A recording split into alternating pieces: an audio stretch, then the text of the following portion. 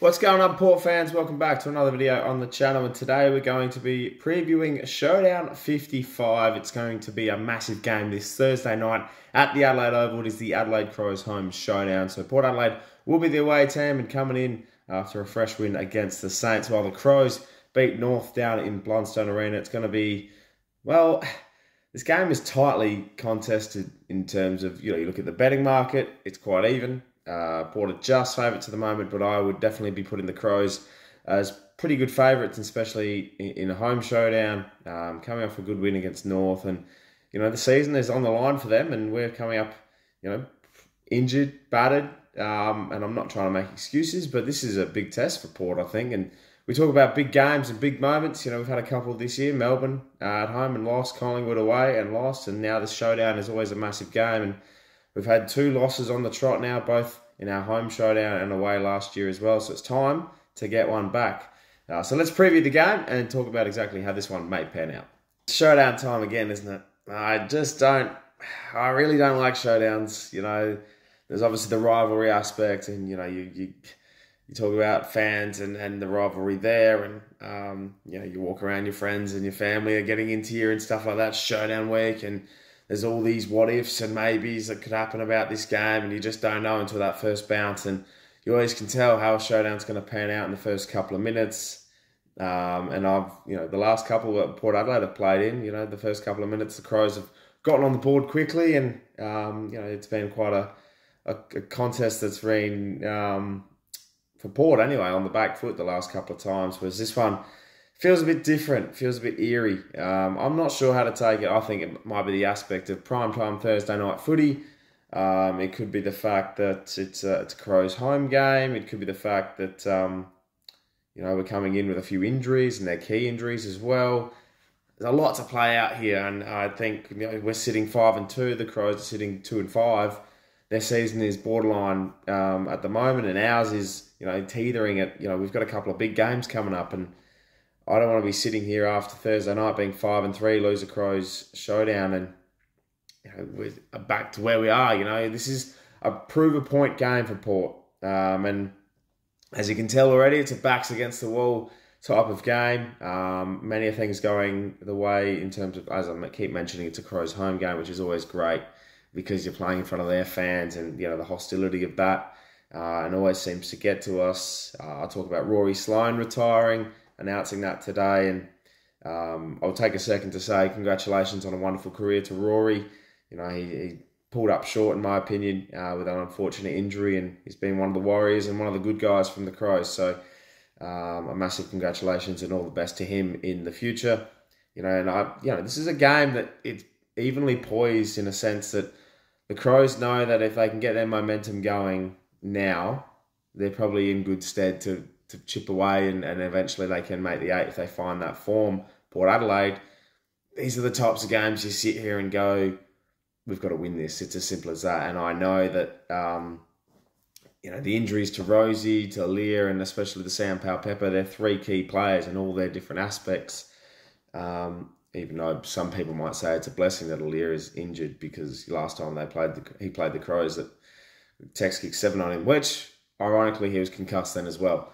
But this time he's not playing, so I still think he's a massive out. Rosie, the captain, he's the best player.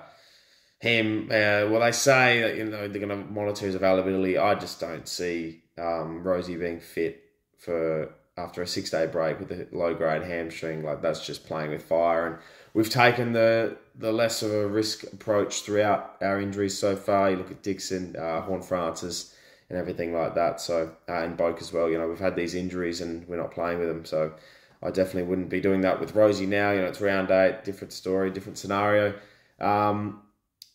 If this was later in the year, you might do, if there's seasons on the line stuff, but no, not at this time of the year. I'm not playing my captain. So plenty of injuries for Port, which leaves opportunity. And that's the positive aspect of this. And, the Crows are quite a tall side. They're quite I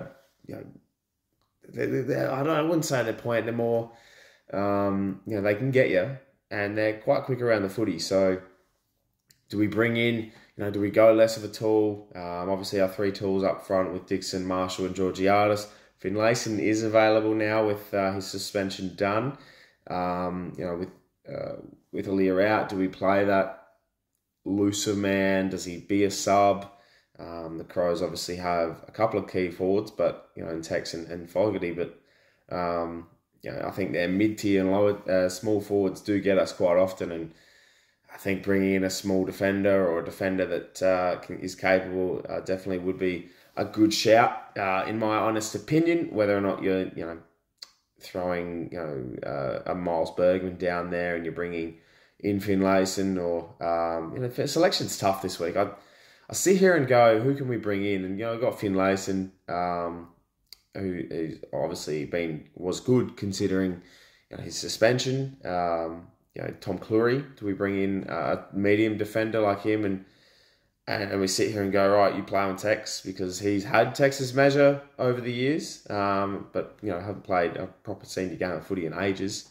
Obviously, Sweet's going to do the sole ruck work, so does that mean Finlayson comes in and Dixon does some ruck work, and Finlayson plays forward? Is it that kind of setup we go back to?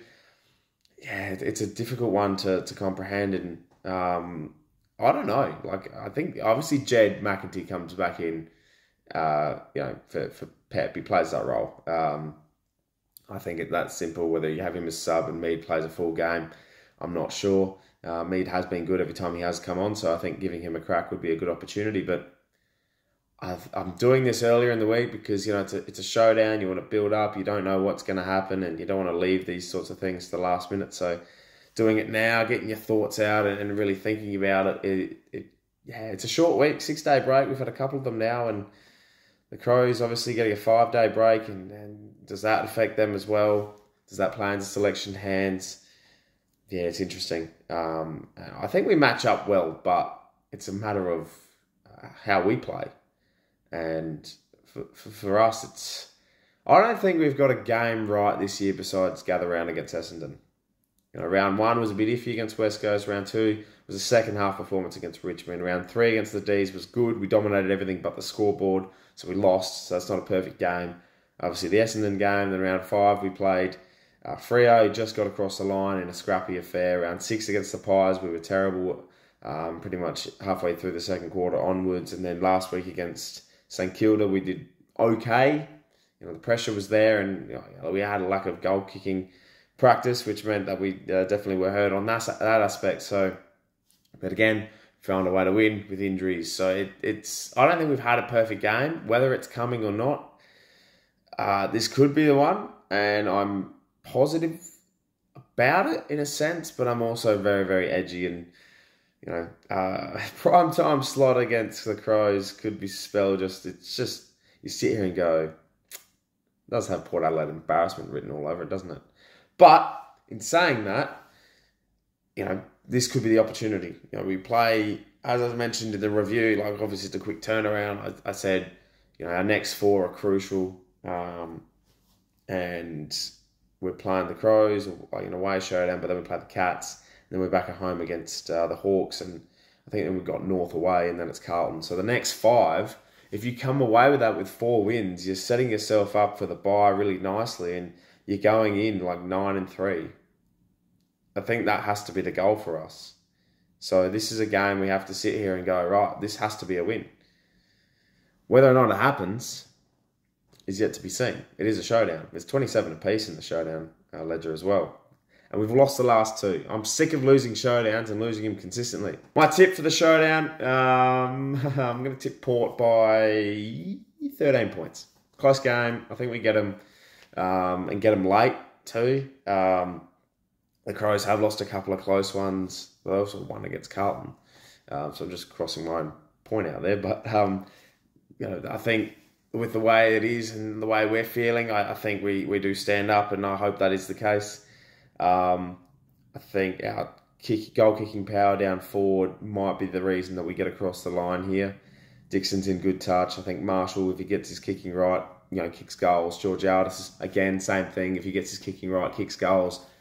If they can kick 10 of our goals there and we kick 16 or 17, it's a winning score. It's as simple as that. I think our defence holds up, and the Crows for the first time last week, kicked over 20 goals for the year. So hopefully that doesn't kick it into stead. But I think just Port Adelaide for me. And obviously we saw as well the Variety Showdown Shield represented as well. It's a new design, which is great to see too. Will be both the AFL and the AFLW as well, which is really nice. So I'm looking forward to hopefully seeing Zach Butters hold that one up in front of the fans and the faithful in an away showdown win. Well, Port fans and everyone watching, thank you so much for tuning in to this week's preview. It's going to be a massive Showdown 55 one. I'm very much keen to see, and I will be there, so I'm keen to hopefully get the job done and cheer on the boys in the Crows crowd, which, it's a bit late for them, isn't it? 7 p.m, a bit past their bedtime, the old faithful. But no, hopefully it's a good game. Looking forward to it. The rivalry is always beaming, and it's Thursday night footy prime time, so I'm very much keen. So thank you very much for watching. Subscribe to the channel if you're new for plenty more Port Adelaide and AFL content to come your way. My name's Anthony, and as always, can't the pair.